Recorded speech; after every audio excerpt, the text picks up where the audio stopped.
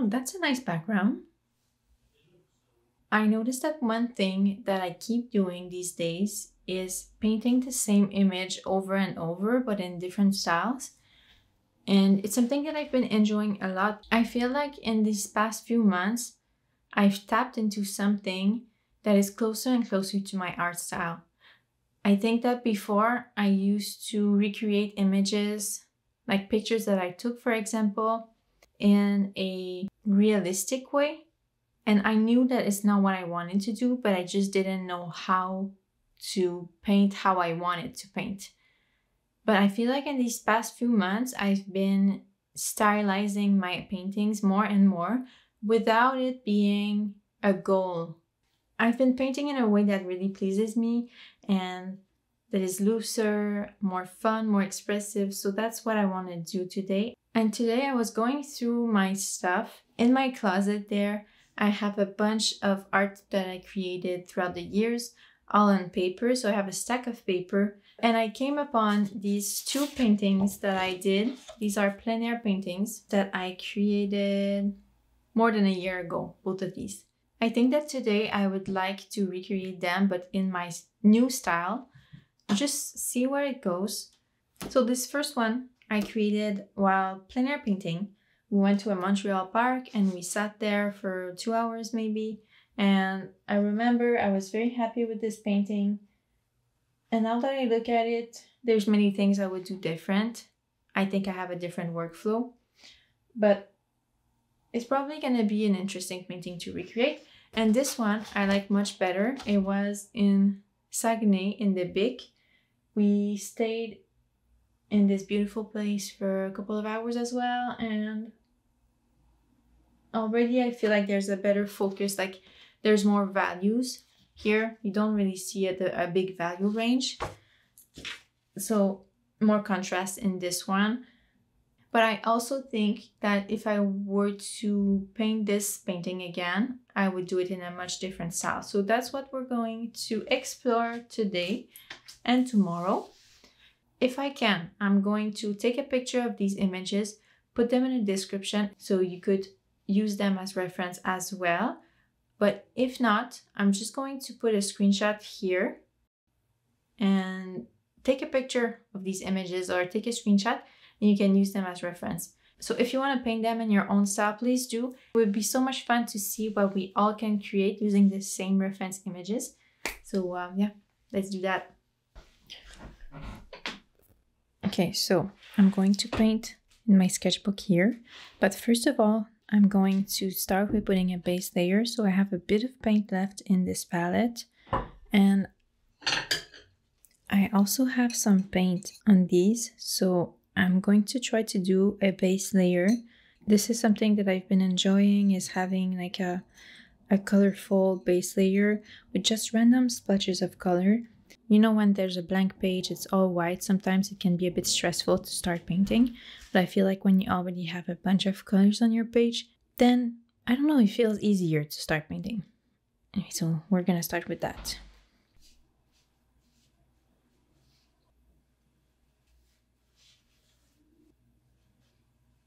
Now I have an idea of what I'm going to paint, but usually I do this step after I finish a painting, so I don't know what's going to go on that piece of paper in the future. So I hope that it won't hinder me, because you see already I'm leaving space for the sky, but usually I wouldn't even think of doing that. So I'm just gonna force myself to put some paint where the sky should be. Okay, so I like this. Let's do the other page and then we're just gonna wait for it to dry, and after we can start painting. But for the other page, I want to use a different set of colors.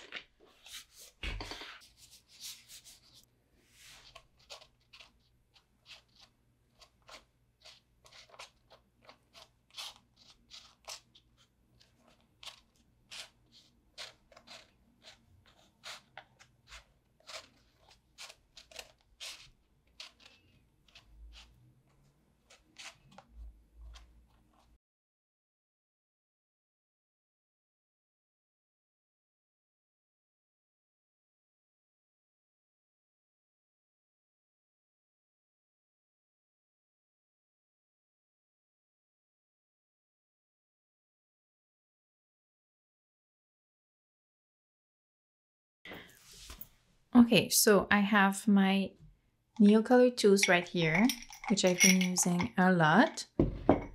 I have a bunch of pencils in there. There's watercolor pencils, there's regular pencils, there are a bunch of different types of crayons. I also have my Derwent watercolor pencils right here. And if needed, I can take out my watercolors. So the paint here is not exactly dried yet, but I figured it would be fun to use either my watercolor pencils or my Neocolor tools to try to sketch the initial shapes. I think it would be fun to use them on semi-dry paper just to see how the markers will behave. So I'm going to sketch roughly the shapes.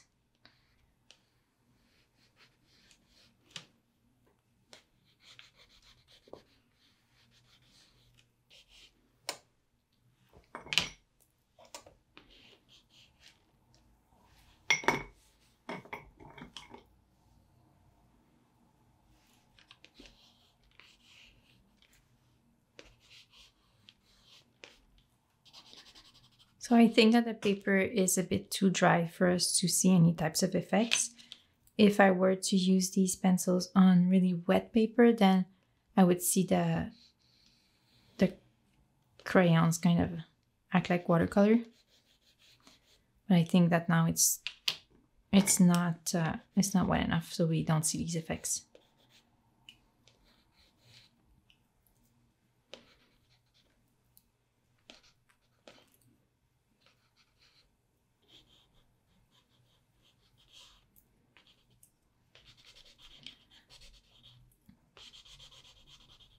So I'm trying to stay very loose.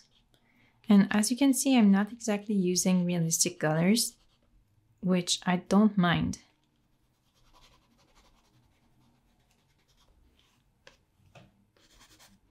I don't use a lot of pinks usually, but I don't know, for this one I thought it could be nice. I decided to try it out.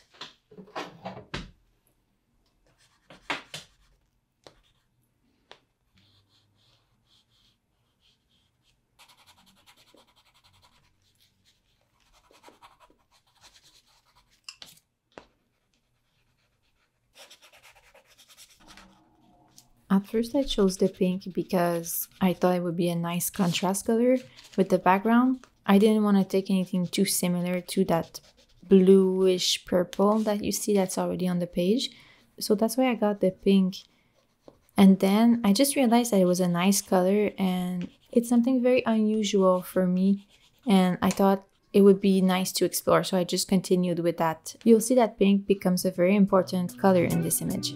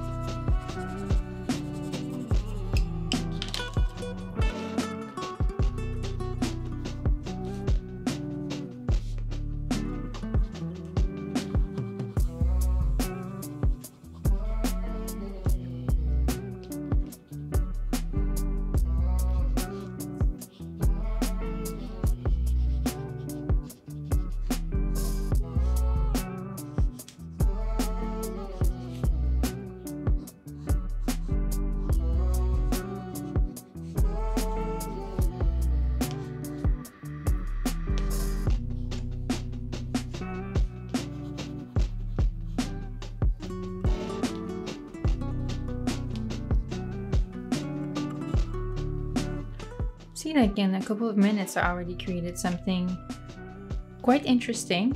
So we're just going to keep building up on this, and at some point I'm going to add some water to make some of the colors merge together. But I really like this background here in the sky and in the water here, so this I'm going to try not to touch it too much.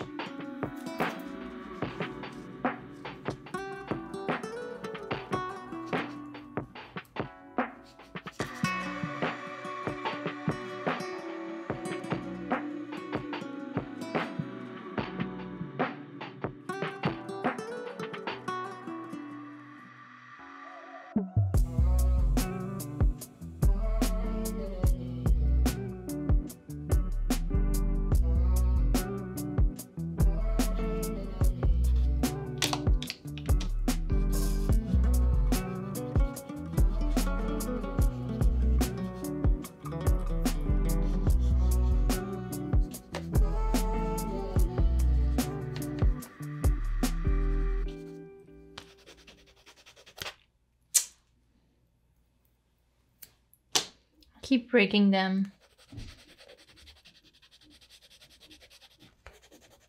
Okay, I think I'm done with this one for now. So I will let it dry and I'll start working on the second painting. But if you want to see the difference, here's the reference painting and here's what I created. It took what, half an hour? Not long at all. So I'm gonna let this dry and maybe I'll add some details and go back on it after. But now let's start working on this one, on this page.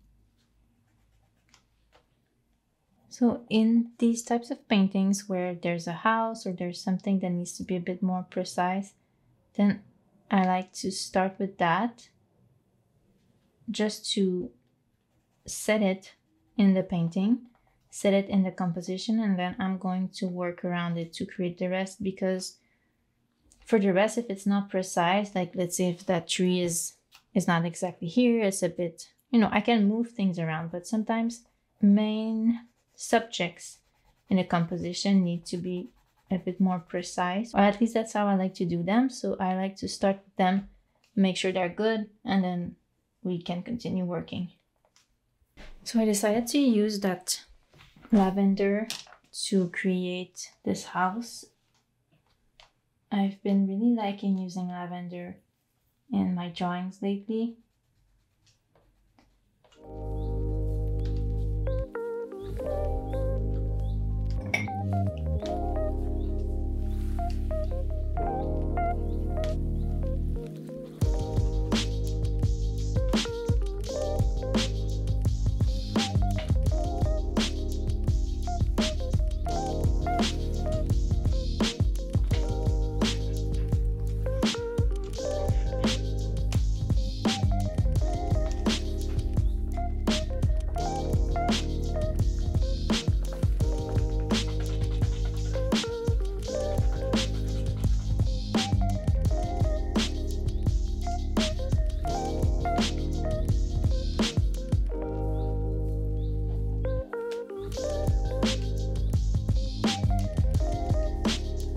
There's things that I decided that I would not paint. So the windows on the roof here, I decided I would not paint them. And this little guy here and these benches, I'm not gonna paint them. I don't want them. I don't know, they seem like a bit of work and I really want to keep this loose and fun and easy. So I decided, why work harder? No? So that's what we're trying. Now I'm just putting colors a bit everywhere. Patches here and there. And I'm soon, I think, going to add some water.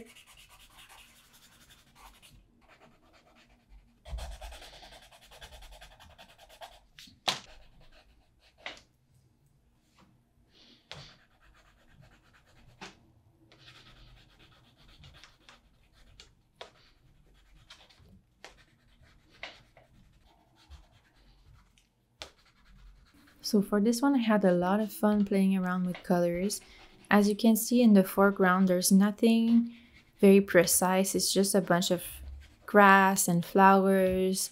So I could pretty much do whatever I wanted, which is why I had so much fun with the colors. I tried to keep some of the colors and the shapes that you see in the background still present. So I tried not to cover up everything and use the shapes that were already there to enhance the image. But I just had so much fun, and I played around with different textures and different layering styles and trying to preserve the contrast in the image, or maybe accentuate it, because I feel like in the original image the thing that is most lacking is the contrast. So I tried to enhance it, and I think I did a pretty good job. You'll see.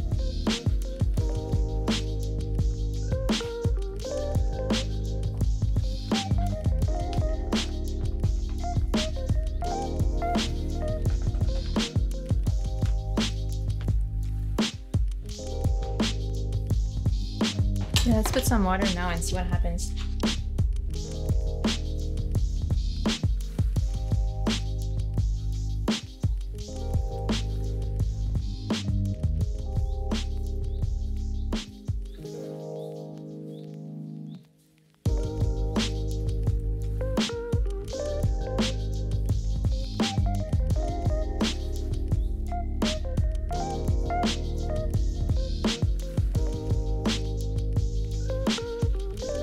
After putting the water, I felt like I had lost a little bit of the grassy texture.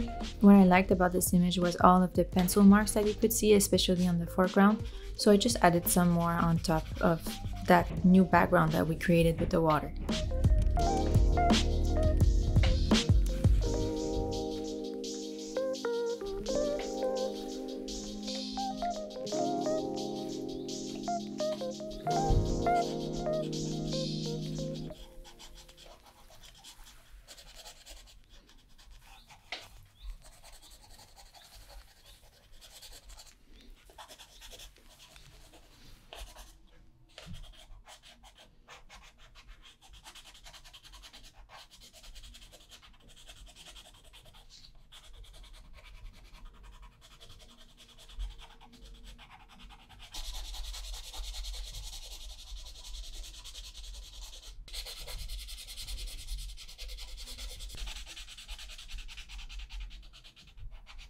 So here it is for now. This is the reference image, and this is what I created so far. I love it so much. So I'm just going to leave them to rest for the night, and we'll come back tomorrow and add some final details.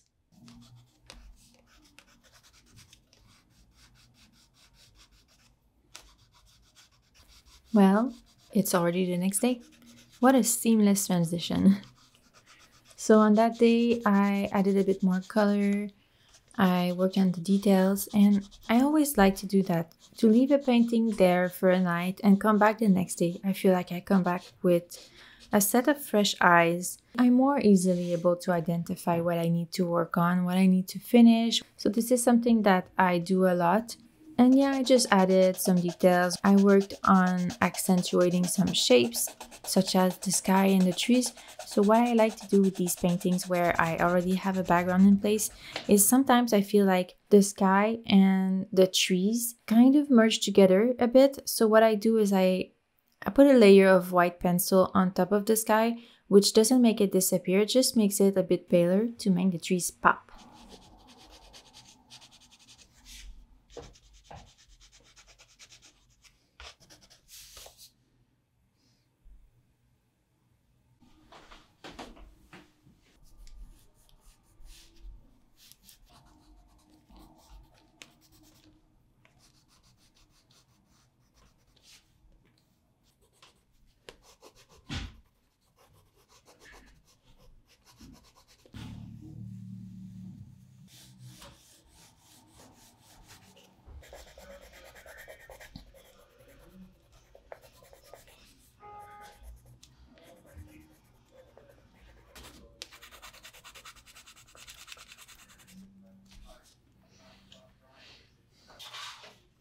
This is the one that I created based on this picture.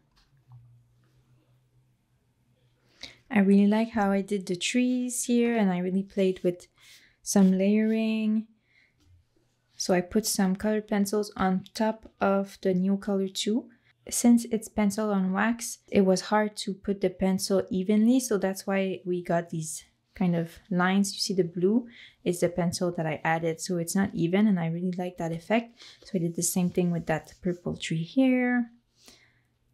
And this I left untouched because I really like the texture. And you can already see that it's a little path.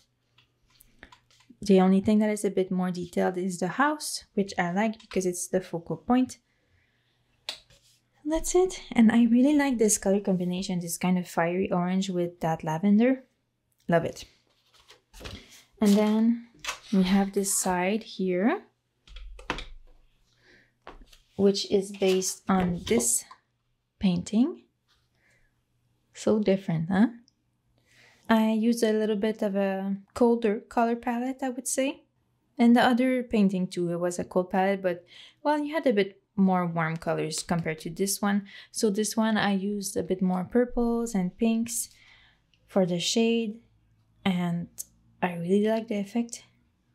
It's really nice, and I like the texture that was already present. I left this water mostly untouched, so you can see the texture here. You can see the texture in the sky, which looks like clouds. It's really nice. It looks like maybe the beginning of a sunset, which could explain the weird colors that you see everywhere. So that's it. Let's just remove this. And I thought that it would be nice to recreate this one again, but in an even simpler style. A little bit like, let me show you, like this one here. In this one, I really focused on the shapes. So it's a bit abstract, but at the same time, you understand what's going on. So I thought it would be nice to take this one and do something similar to this. So let's try it. The first thing I want to do is select my color palette, because for this one it's going to be very simple. I want to use 3 to 4 colors, maybe a 5th for highlights, but something very subtle. I want to make sure that my colors work well together.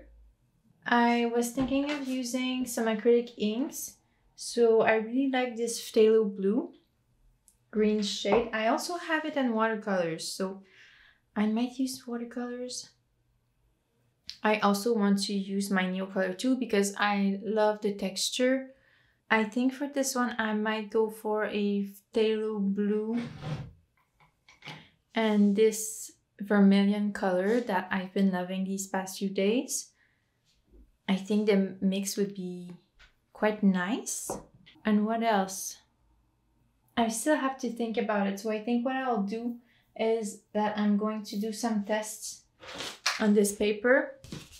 And when I'm satisfied, then I will start my painting. So I want to select a color for the rocks, for the grass, for the water, and maybe like a darker color for these dark trees. And we'll have to think about something for the sky because there's not much going on there. Unless we really cut it close like this, we exaggerate all of the shape's height so that we don't see much of the sky. I might do that. I think it would be fun actually, so let's do that.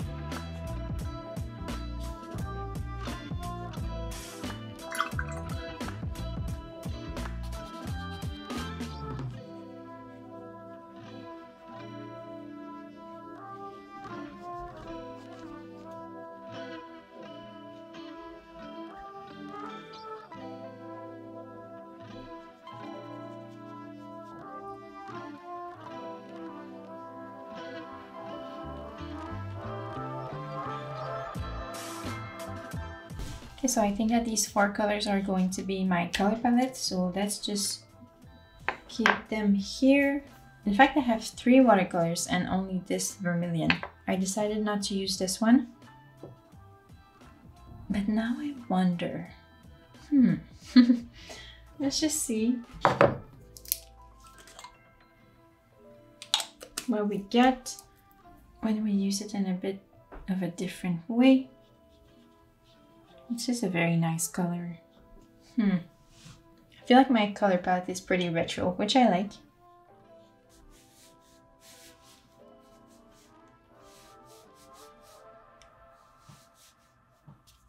As you saw, I finally decided to use my acrylic ink in Phthalo blue-green shade. And the reason why is that I tried this technique in which I wet part of a paper and then I put some dots of paint in there, and I like the texture that I created so much with that color especially, so I just decided to use it and I really like it. I feel like it makes the water really special. You get that it's water, but there's this special interest about it, so this is why I decided to use it. And you'll see the color palette that I chose. In the end, it changed a little bit from what I thought I would first use. And I'm quite happy about the final result color-wise. We're just talking color-wise right now, but I'm quite happy in general. But as for the colors, I'm quite happy with the choices that I made. I think maybe that this color palette is a bit childish in the sense that it's a lot of primary colors. Usually I prefer using more like an analogous color palette, so having colors that are similar to each other, sometimes even a bit more monochromatic or like tending towards monochromatic color palettes. So this is something different for me color-wise, but I quite like it. But this is why I decided to use a dark blue to create the trees, because I felt like I couldn't introduce another bright color. I needed something more muted to calm everything down a bit, because the energy level was high.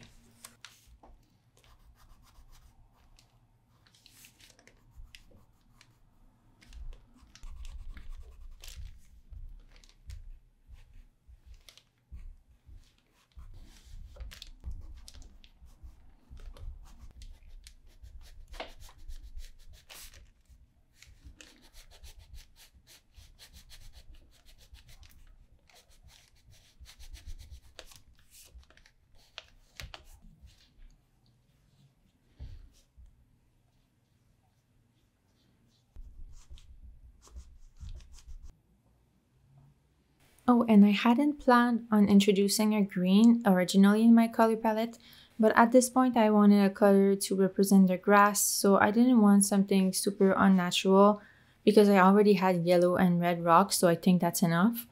So I worked a lot on color mixes for the greens. If I remember correctly, in the end I mixed Potter's Pink and Sap Green from Daniel Smith. And I really like the result. There's a lot of granulation and color separation, so it's very interesting.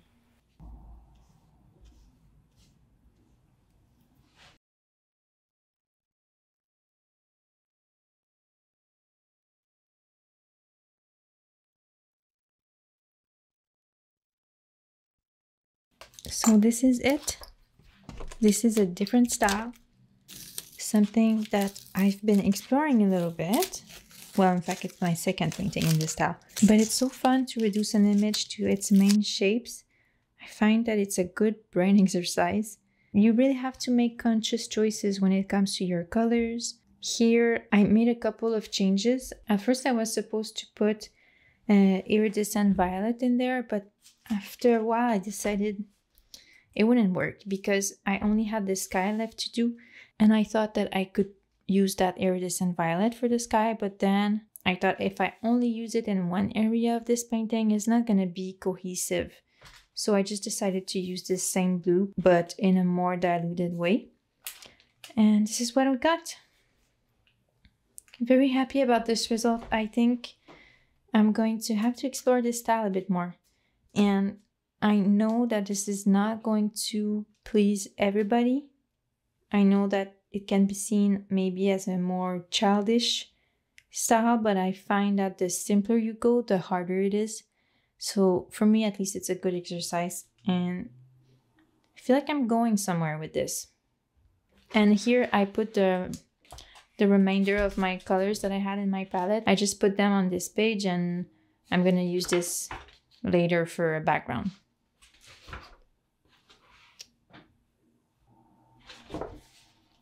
This little drop here transferred onto this page because it wasn't dried, but I kind of like it. It looks like the sun maybe, or a star, something magical. So I'm just gonna leave it there. Wait for it to dry though. So that's it. This is what concludes this video. I hope that you enjoyed it. I hope that it inspired you in some way. And I hope that it gave you a different outlook on the artwork that you have already produced. And maybe you're gonna want to redo one, but in a different style. If you do, please let me know, because I can't be the only one who sees how valuable of an exercise that is.